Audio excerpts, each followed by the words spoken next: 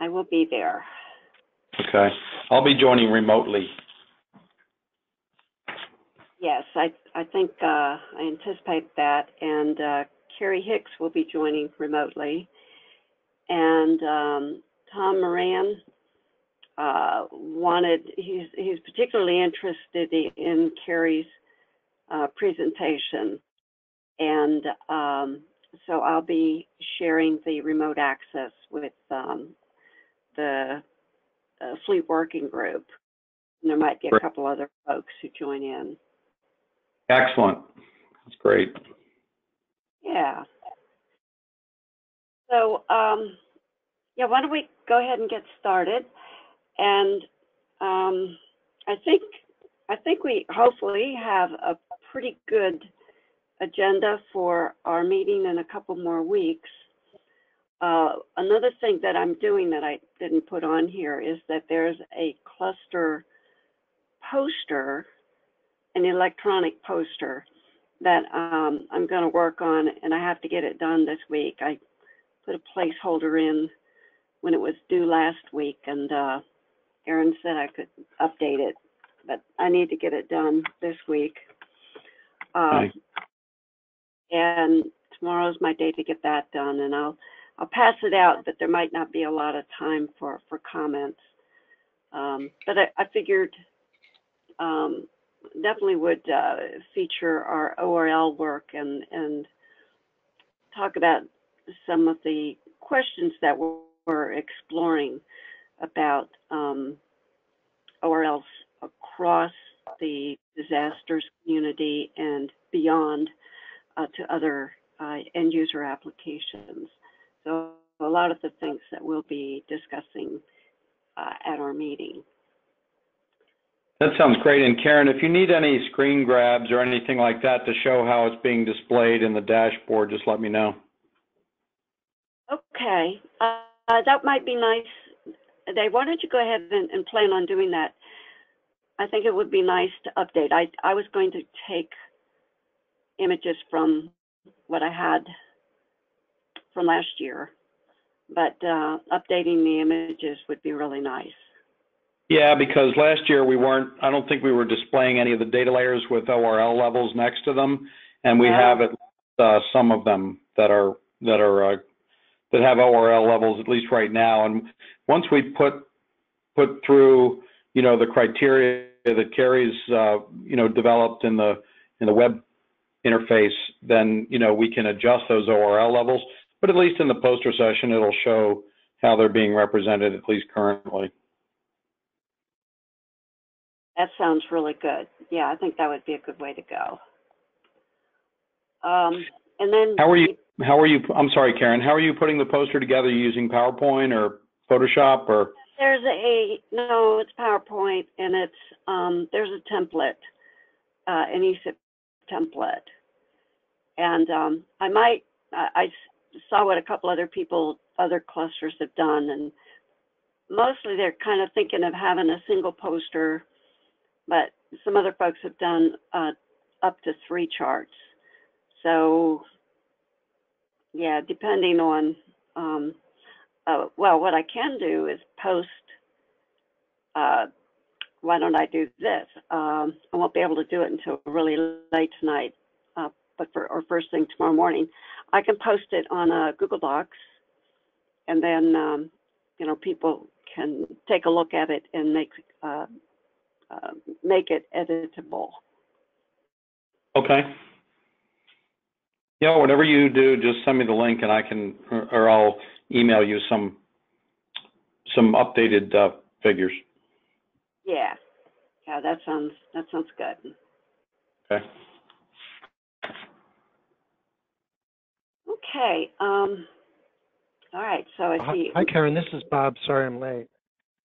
Oh, yeah. I just was going to say, I see that you're on our attendance list. So I'm glad you made it, and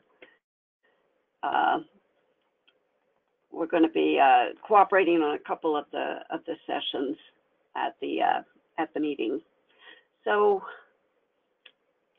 what I'd like to do is just go ahead and jump into our meeting agenda, I've got some open questions still, and see if, you know, if these topics look good in the right order.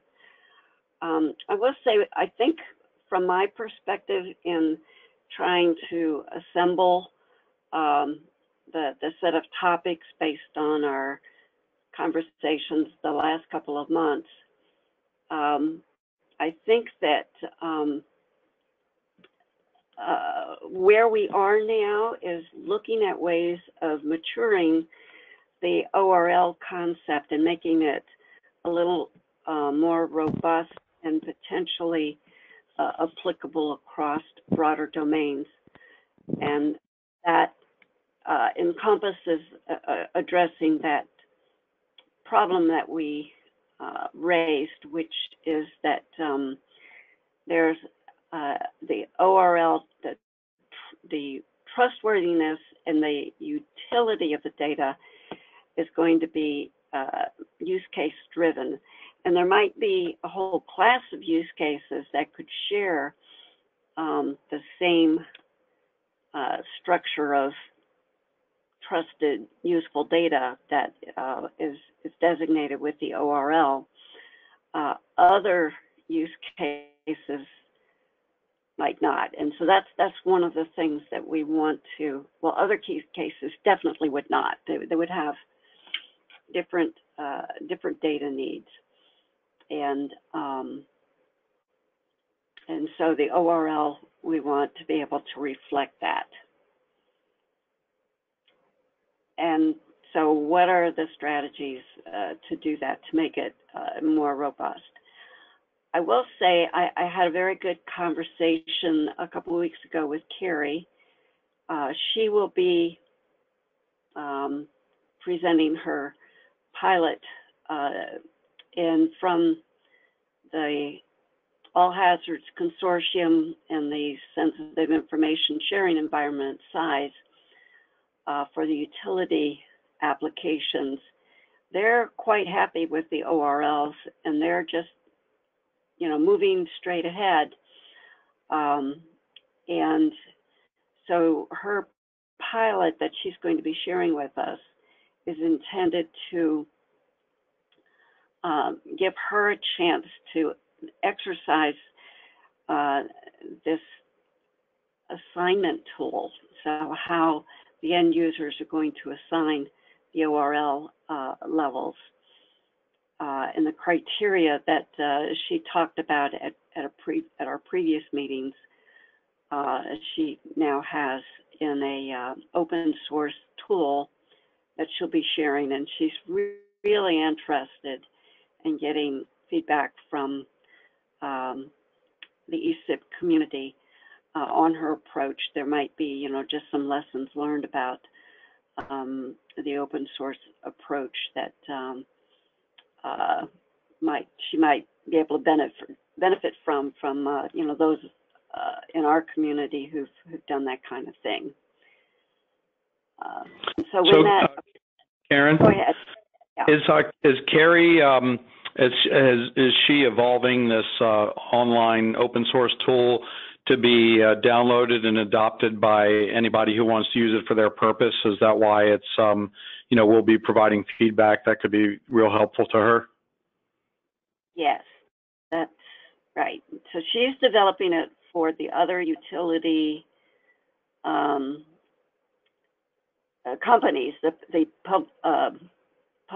private sector companies would have access to this tool that she's providing through SIZE. Yes. So, okay, great, thanks. Yeah, so, and Tom Moran, who will be joining remotely, especially for her presentation, is really quite interested in this. The next 3DM, which is our data-driven decision-making workshops, that's going to be happening in September in the Washington, D.C. area. So Carrie's work here is going to be kind of a preliminary before presenting it to that group, which would be the actual users of that tool. And thus far, I've been attending most of the Friday meetings of that group, and they're very, very excited about this ORLs. There's a lot of FEMA participation. They say this is just what is needed. They're really happy to see that it's coming from the private sector.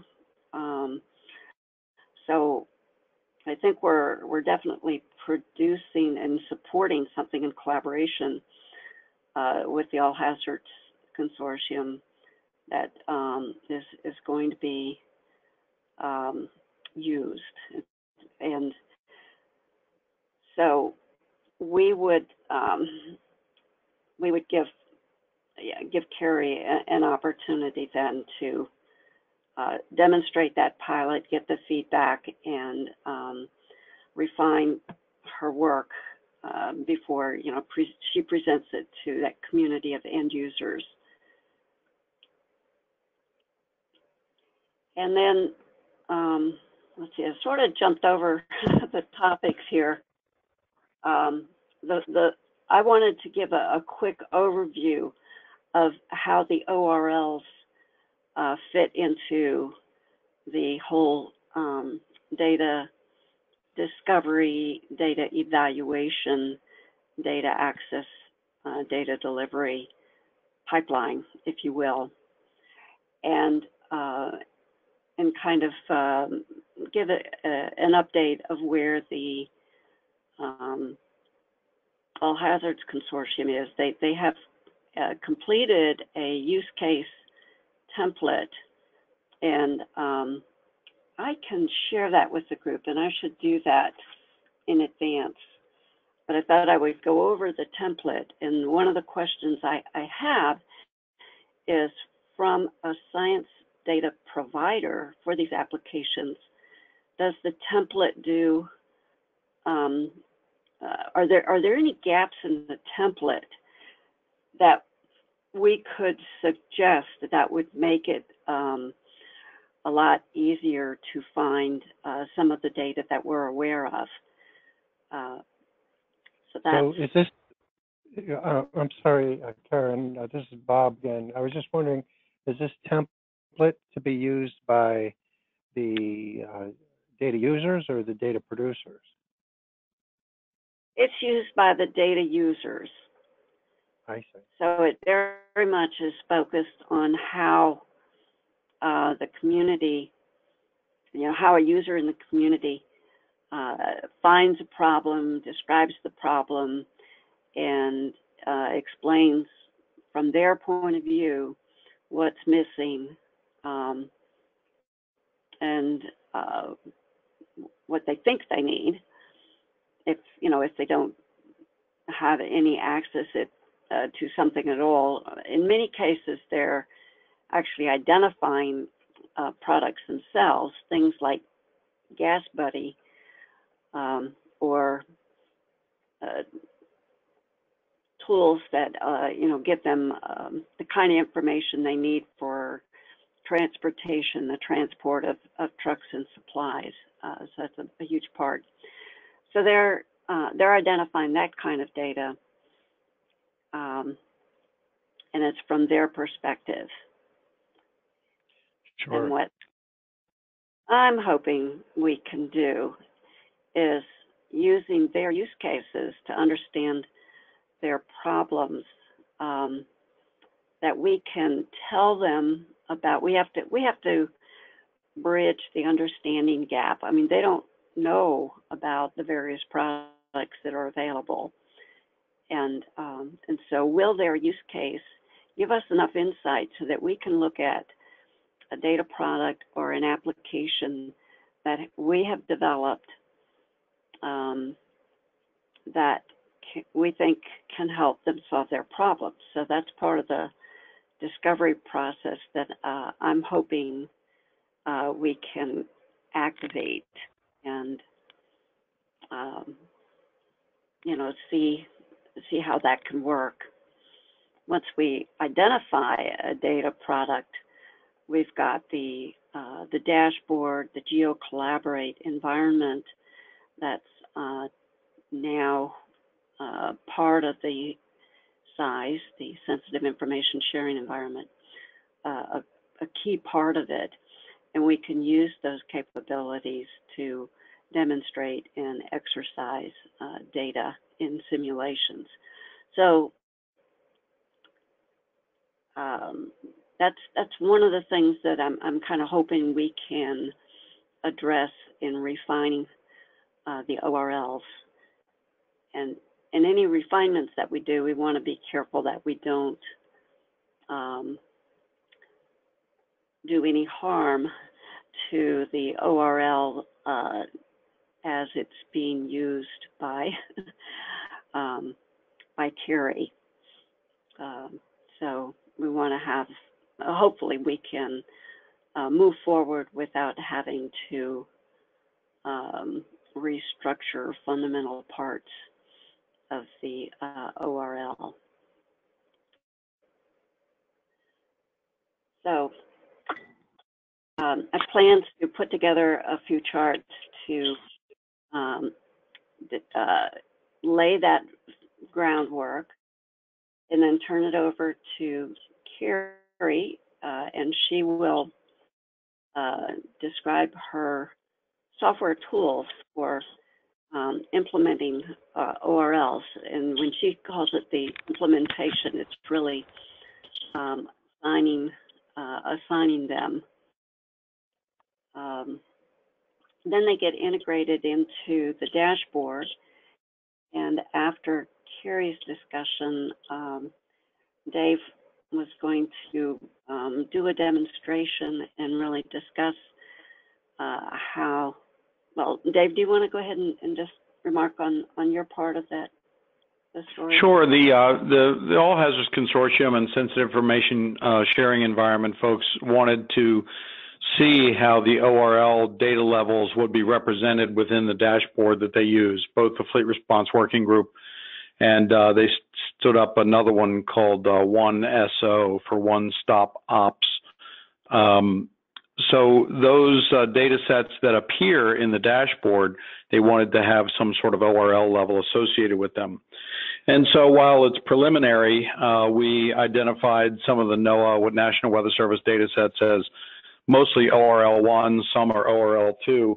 But as we work through the online form with Carrie, some of those data sets might go to ORL2 from the National Weather Service because they're not following any sort of standards for metadata or making the data or information clickable or providing a legend or things like that.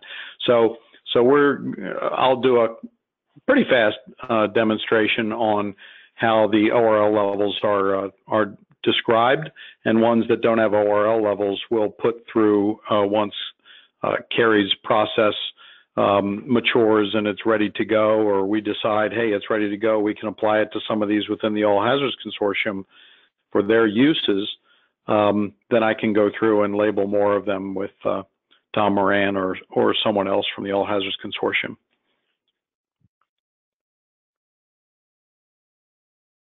So that's kind of the layout of that portion. How we are working with the All Hazards Consortium on the ORLs. But before we would get into a discussion on next steps, I did want to kind of come back to Maggie and ask if there are aspects of your continuing work with California and the earthquake preparedness work that you're involved with, or anything else that you feel might contribute to this goal of refining the ORLs. I think that one of the good examples, and I think I talked about it a little bit at the last meeting, was this the wildfire that we responded to in October or December October and December, well, whenever it was that last year and this year, I think that was a really good use case for us because it really opened our eyes to like how NASA was responding with the state to providing what we were hoping to be operational data, but ended up not being so helpful. So that might be a really good kind of use case for helping with, you know, kind of how NASA is trying to bridge the gap with our end users in California, and how we might be trying to work with them for the next Haywired exercise that they're doing in August, which is a earthquake exercise, but also, you know, potentially, you know, branches out to all manner of preparedness for response. I think that does sound really good. Hey, Maggie. Mm-hmm. Hey, this is Dave. I just had a question for you. What aspect of the NASA data did they not find that helpful? Was it latency issues or resolution? Well, it was a little of everything. So we weren't able to get the airborne assets up in the air because we were busy negotiating, trying to get what they needed, and we didn't have in place the agreements to be able to fly the air asset ahead of time, and so it was very difficult to get, first of all, an idea from the state what they needed. Second of all, from NASA, what we could fly, you know, ahead of time from them. And so it was weeks of, do you need this? Are you sure you need this? Do you really need this? Can we help you with this? And then by the time we determined that it might be helpful, it was too late to really help them. The second thing was the products that we could provide them. It wasn't necessarily 100%, you know, obvious that it was, first of all, not the same information that they could have gotten anywhere else, and secondly, we weren't sure that they were able to even ingest it into their systems. So there was some work that we needed to do to be able to provide them with data in a manner that they could, first of all, ingest into their systems, and also there was that latency problem as well. So there was data integration issues, data format issues, data latency issues, and also the fact that you know, a lot of the data that we could provide them was optical data that they could get from HDDS. So it wasn't like NASA was providing unique data. We were just helping them along to getting the data. Gotcha. Okay. Okay, thanks. That's helpful. Mm-hmm. Mm-hmm. So Maggie, you're actually working then with the wildfire community in this case, or is there a very large overlap with your earthquake? In this case, we were working a little bit with both communities because we were initially contacted by people that we had contacts with through the earthquake community, but then we were drawn into the wildfire community as a result of that. Yeah, I think that's a really good example of how things will be working for us going forward. So I think that would be an excellent discussion. So we can, you and I can follow up on that so I can get a title in, and sure. I think it might make sense to do that after we, you know, discuss the work with the, well, it could be either after or first thing, after we discuss the ORL work with the All Hazards Consortium. So you can give me some advice after today on how we can factor that in, because I think that'd be very valuable discussion to have Sure. under our belts. Sure. And it leads in actually very well with the next topic about different ways that we can mature the ORL concept. So I've been in some discussions with Ken, following up on the augmented metadata that he brought forward to us back in January, February timeframe. And basically, well, Ken, do you want to just say a couple of words about, you know, how that fits in then with what we're trying to do with maturing ORLs and making them more robust for more communities? Yeah, I guess the ideas have been kind of bounced around. Is that, I mean, it's really great what Sice and Carrie are doing with the ORLs, and they've really taken that way downstream and are doing some real good stuff with that. But in essence, that's really a community-specific, in this case, the electric utility partners that are doing that specific work. And while they probably have some really generalized concepts in the metadata that they're collecting about the data sets, there's probably also some very community-specific things that they're doing that really just serves their purpose. So I think what's been discussed is that from an ESIP perspective, then how do we take what they're doing with the ORLs for their particular use and make that more generally useful across other communities? And probably in some discussions with Karen, probably one way to start is try to figure out what they've done that would apply across the board to other groups and stuff, which is probably a good part of what they're doing. But then figure out how to kind of genericize that. And to do that, I think probably figure out kind of a standard way to define the schema for that criteria that they're using, so that others can extend that for their use and have tools that would be able to be written to understand that schema and be able to work with it in a more generic fashion. That's just some ideas, you know, of a way that ESIP could actually benefit the larger community, perhaps, with this idea of the ORLs by extending it across more groups potentially. Thanks, Ken. So, unfortunately, I know you're not available for our meeting, but Bob, I did reach out to Bob Downs, and he's on the line, and Yeah. he said that he could help out. Yeah, I'm glad to help.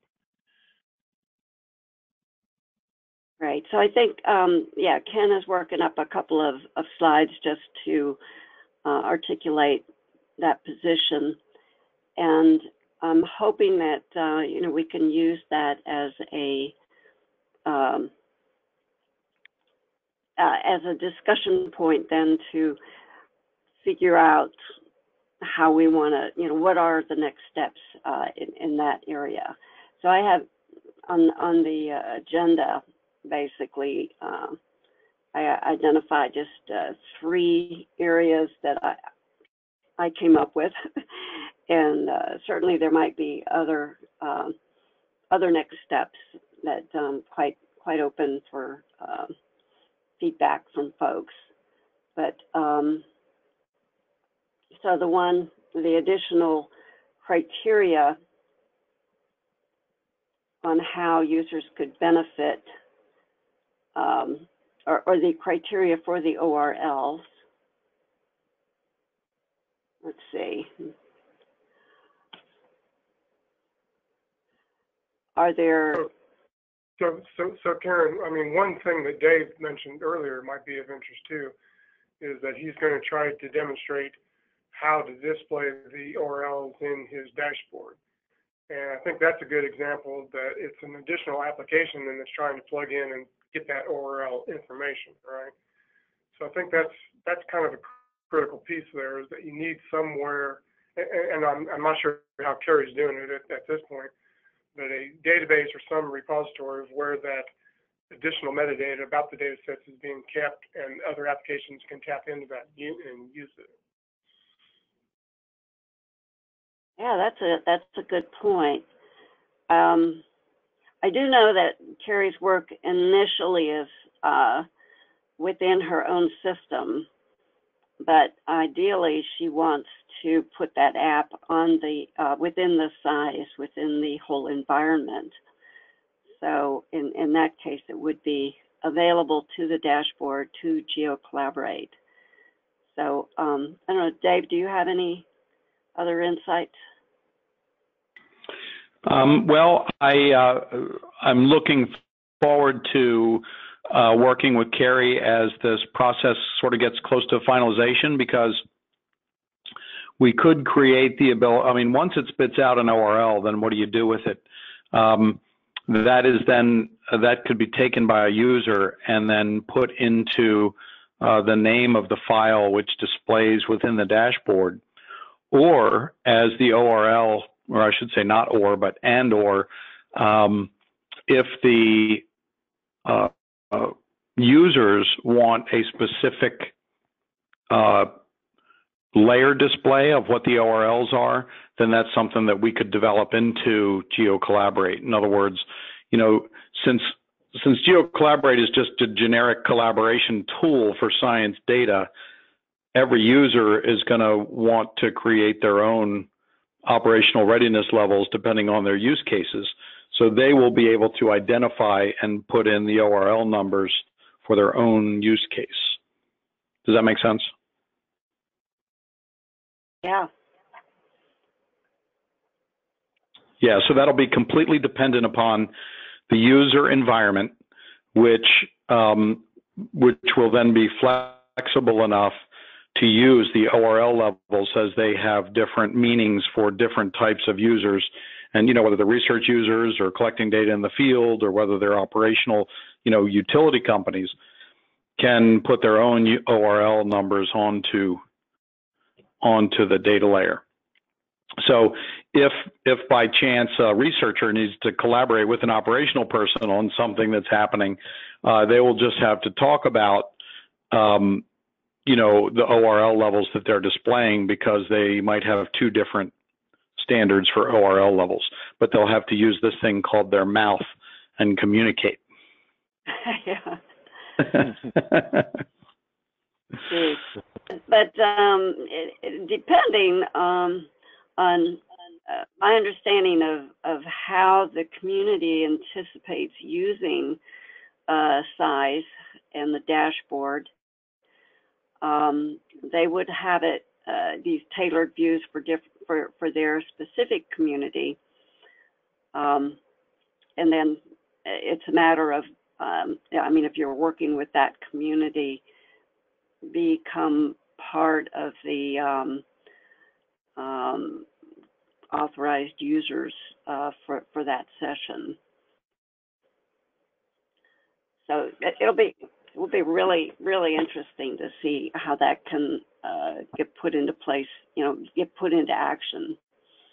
Yeah, and that's very true, Karen. And how the users interact with the data is then can lead to a further enhancement or expanding of GeoCollaborate to address those concerns, because the functionality within GeoCollaborate is totally driven by the users. I mean, while we have lots of ideas at Storm Center, we're not building our ideas into GeoCollaborate until a customer physically asks for that, and they say, yes, we need it for this.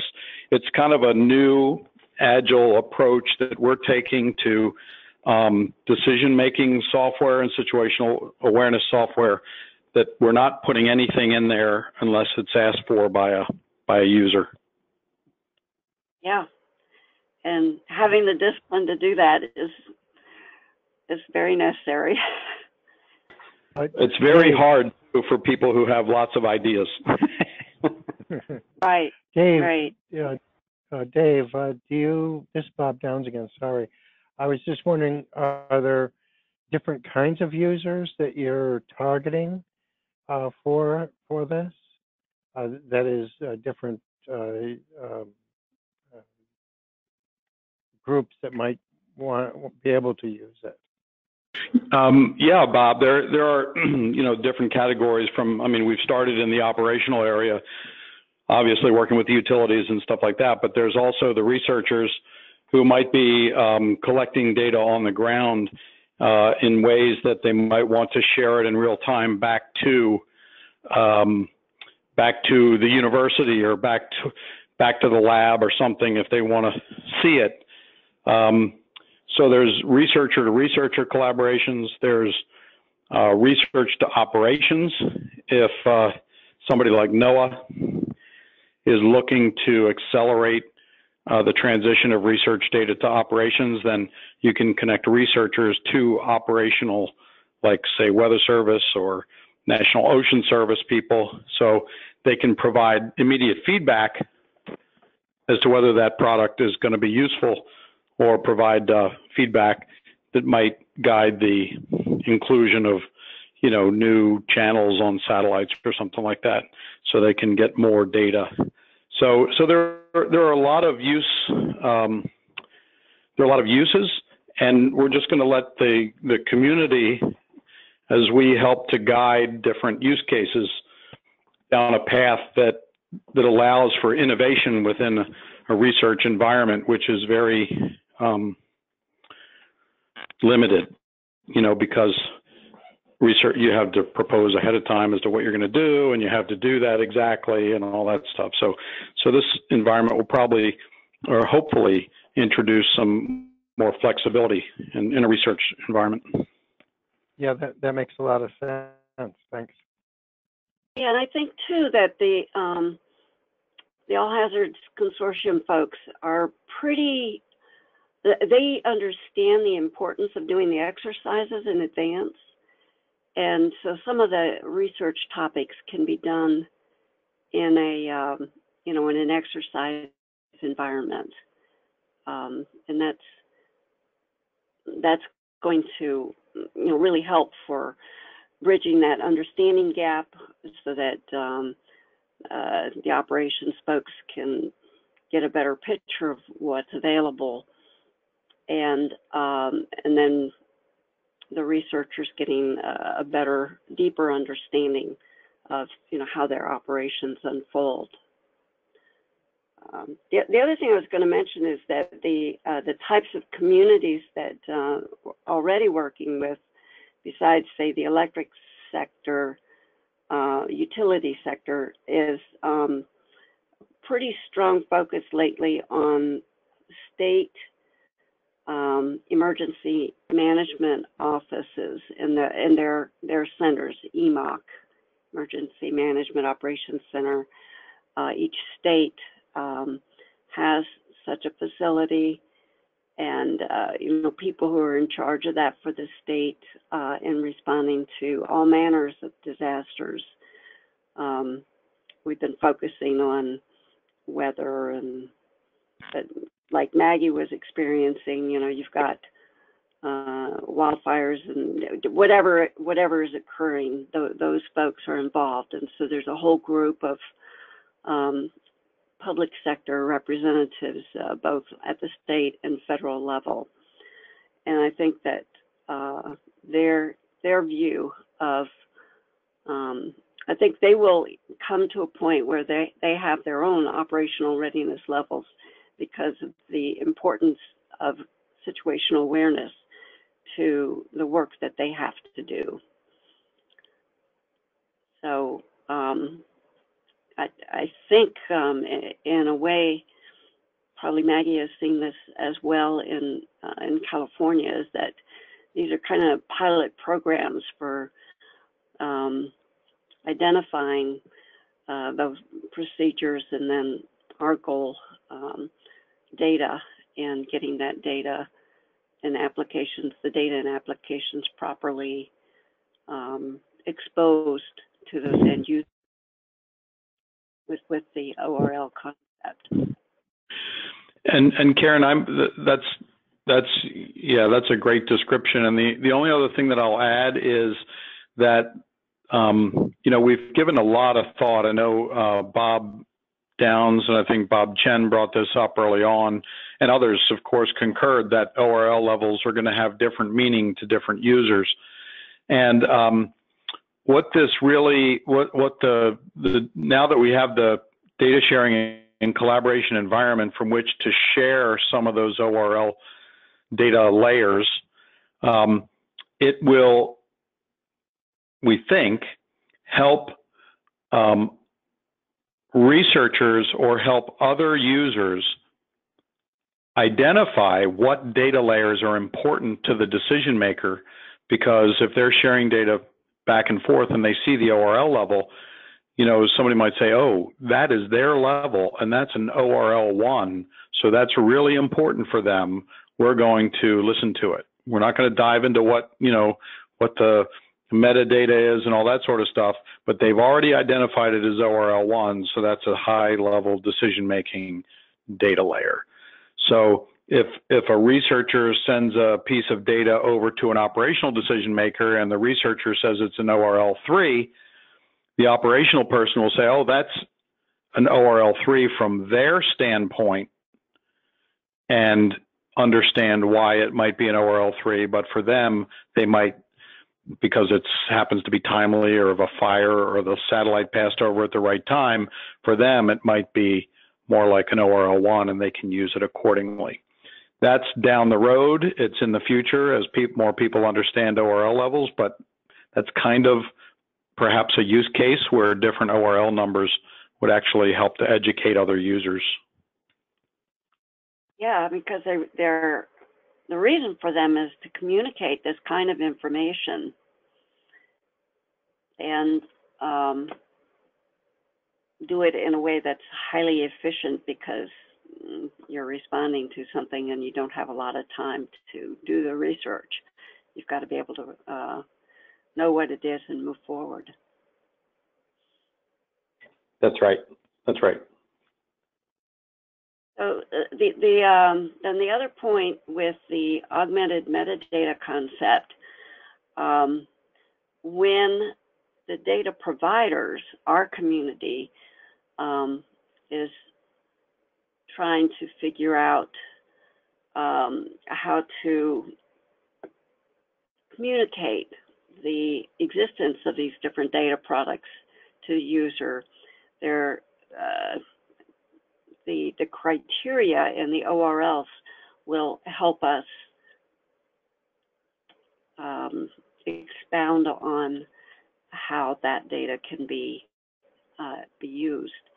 And so one of the questions is, as Ken was saying, are there some common characteristics of data that from a data provider's point of view, we would know to factor into quality criteria, and all of these things then would add up into the ORL for its trustworthiness or its readiness for use, its usability. And so that's one of the things that I'm hoping that we can explore further, is that if there are certain metadata factors that that data providers would be regularly looking for in support of or in response to a use case. Can we identify what those are? And I think that they might exist, or that they might indeed be the kinds of things that Carrie had put in her kind of flow chart for defining ORLs, kind of starting at some authoritative aspects of the data regarding its source. And these might be things then that overlap with other areas that we're familiar with, digital repositories in the way that I know Bob Downs is definitely looking at the question of qualitative and quantitative information about repository data. And Yes. yeah, so are there ways that we can leverage those, have some consistency across these initiatives? Is that a good word? Initiatives for readiness levels, for trusting data, for repository stewardship kinds of criteria. They exist for different purposes, but they share that same data trustworthiness that we're trying to address for our operational users, our application users. So those are the questions. I wonder if there are feedback from folks here. Are there other points that we should be bringing into our meeting in a couple of weeks, or feedback on what we've got laid out?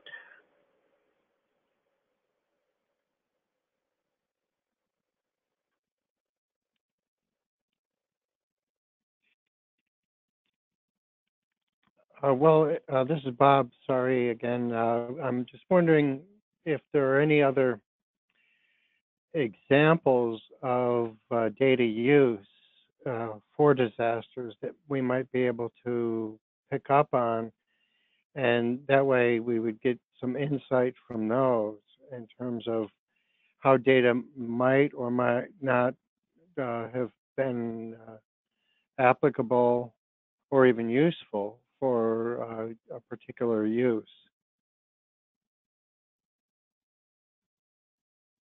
So that would be a question for our group. Maggie has identified one, and so she'll be bringing it forward. I will have the use case that I'll pass out tomorrow. I'll get that into an email so people can take a look at the All Hazards Consortium template that Tom Moran filled out as a sample. Does anyone have other use cases that would be informative to our group?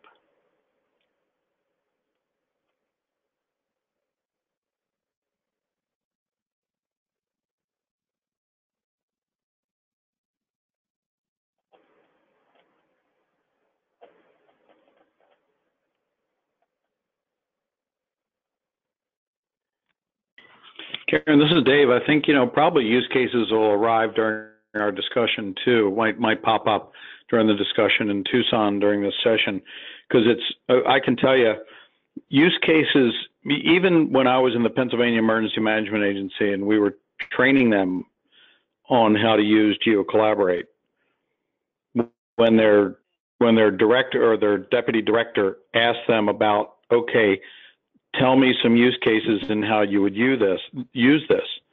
They really needed time to go back and think, because, they have to go through the operational procedures in their mind.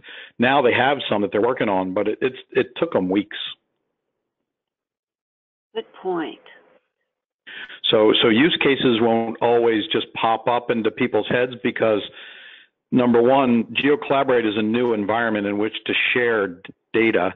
Now we're talking about trusted data, and now we're talking about operational readiness levels. So it's a lot of things coming together that that provide a good environment for sharing. But it really, if you really want to be effective with the data and delivering the right data to the people at the right time so they can use it, takes a process to think through and then to come up with a particular use case.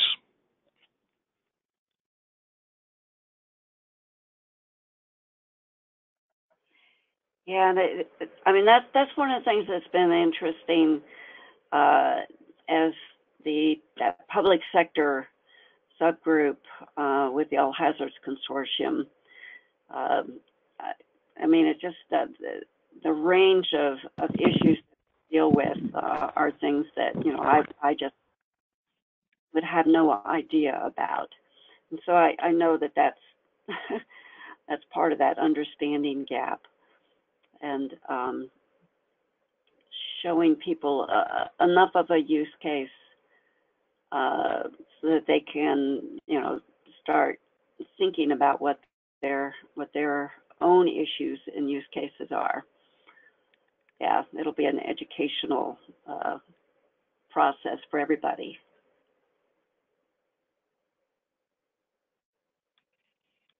Exactly. I'm also wondering, yes, and I'm also wondering if there might be other actors here, that is either other agencies or service providers that might be able to utilize the data.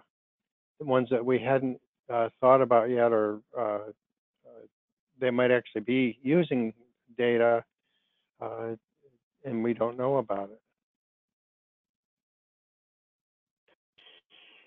Yeah. Yeah, I think there will be a lot of people that, number one, want to use new data or want to use data, and people that have no idea what data is out there that might want to use it once they learn about it.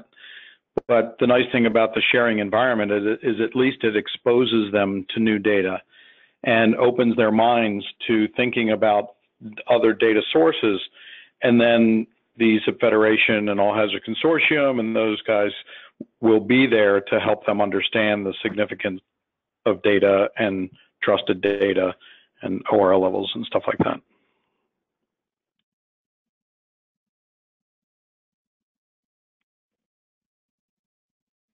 Yeah, that would be great.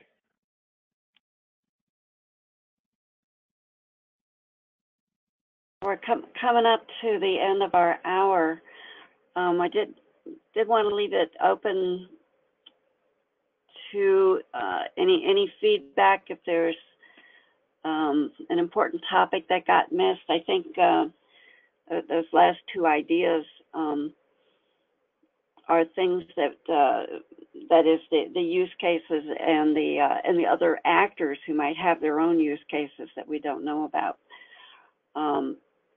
Things to try to keep in mind. But any other pieces of information that we should think about bringing in for our face-to-face meeting, or for those of us who will be there, and then of course we'll have all the remote access. But the agenda seems okay. Hey, Karen, on your email, I noticed, I'm trying to pull it up here. You said, here's our session description, July 21 at 4 p.m. Is it the 17th or the 21st? It's the 17th. Yeah, okay. That was I don't know where 21 came from. Okay, so I see it on the agenda, and it has at 4 o'clock, and it's operational readiness levels, establishing trusted data to improve situational awareness. Karen Moe, and we'll have all the dial-in information, speakers, and yeah, we'll be able to pass that out. Since we're on the first day, I'll find out. I think that information is already available. I wanted to pass it along to Tom Moran and All Hazards group as well.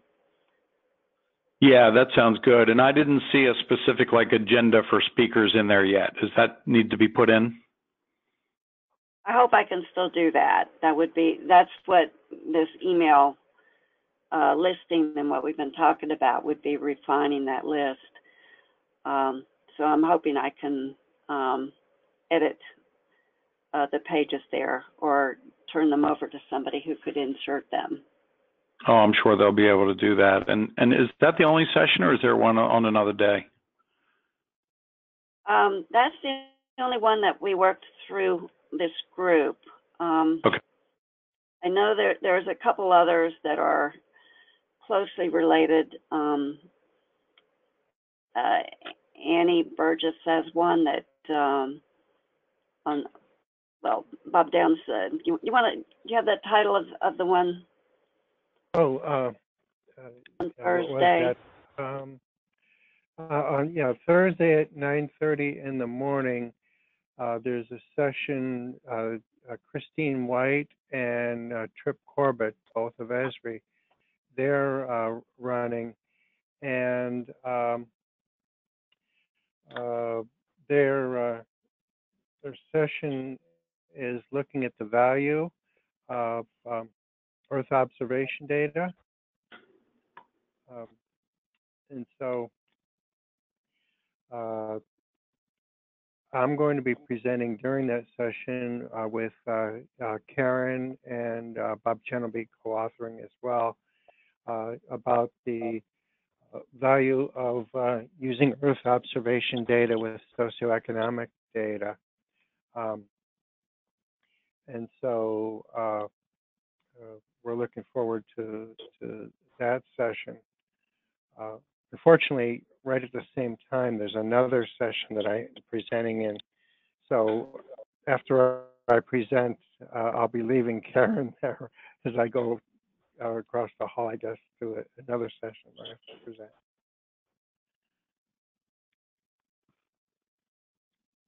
Yeah, so, but we only have, from our disaster cluster point of view, there's only one that we've organized. There is another one, somebody from USGS had organized. I can't remember it. Leslie, I probably organized that one, and I tagged it as disasters cluster, even though I've only attended a few calls. So that one is a bunch of presenters from the USGS that have projects that are related to analyzing risk, or they are loosely coupled to risk and a larger risk map project that we have. So I'm encouraging all of those speakers to take a look at your disasters cluster session and maybe get more involved if they think it is relevant. What time is your session, Leslie? It's on the first day, the late morning session right before lunch. Oh, okay.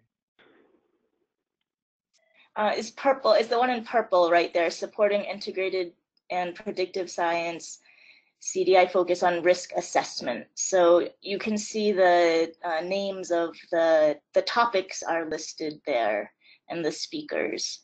And this is short-term seed funding that they just learned about, that they received in March, and they have until September to complete the project. So they're very short-term projects, and we're trying to have them coordinate a little bit under risk assessment. That's what one of the USGS associate directors would like to do. Sounds good. I hope to see some of you there, and also at the ORL session. Okay.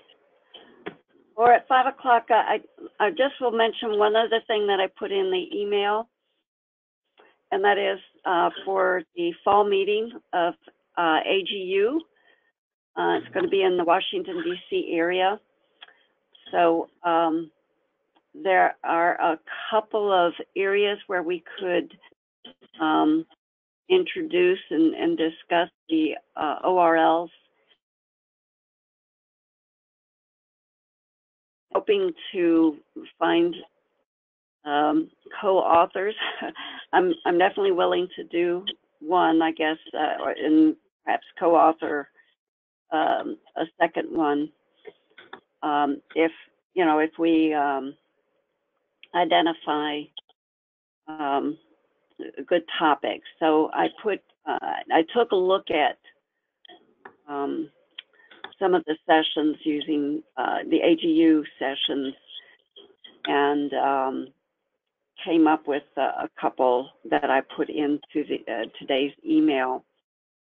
So if there is anyone who is interested in collaborating on a paper proposal that would be due at the end of the month, I'd love to have some co-authors to tackle or to put into either a poster or a presentation on our ORL and trusted data work.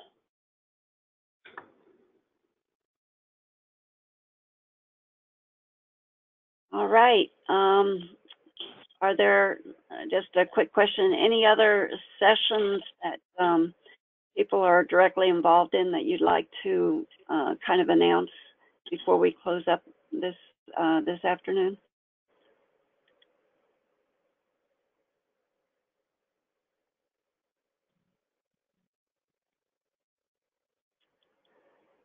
Okay. Well, this is Bob. I just want to say thanks for listing mine IN001 in there, and it's that session on evaluation.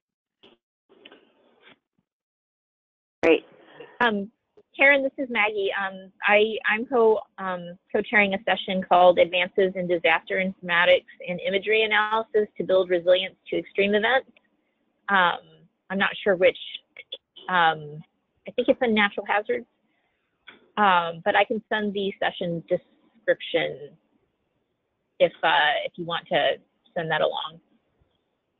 Yeah. Folks in the cluster. Yep. Okay. Yep. I did a quick cursory look at the natural hazards one, and I was thinking trusted data, so I had a fairly narrow view.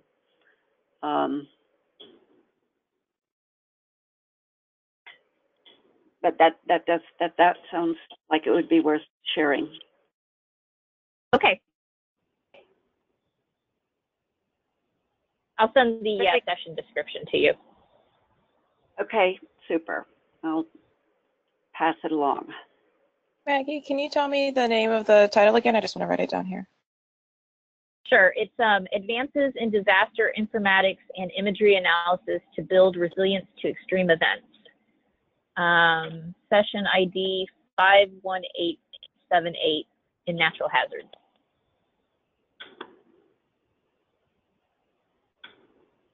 Sorry, can you say the title one more time? Advances in Disasters Informatics and Imagery Analysis? Advances in Disaster Informatics and Imagery Analysis to Build Resilience to Extreme Events. Thank you. Sure.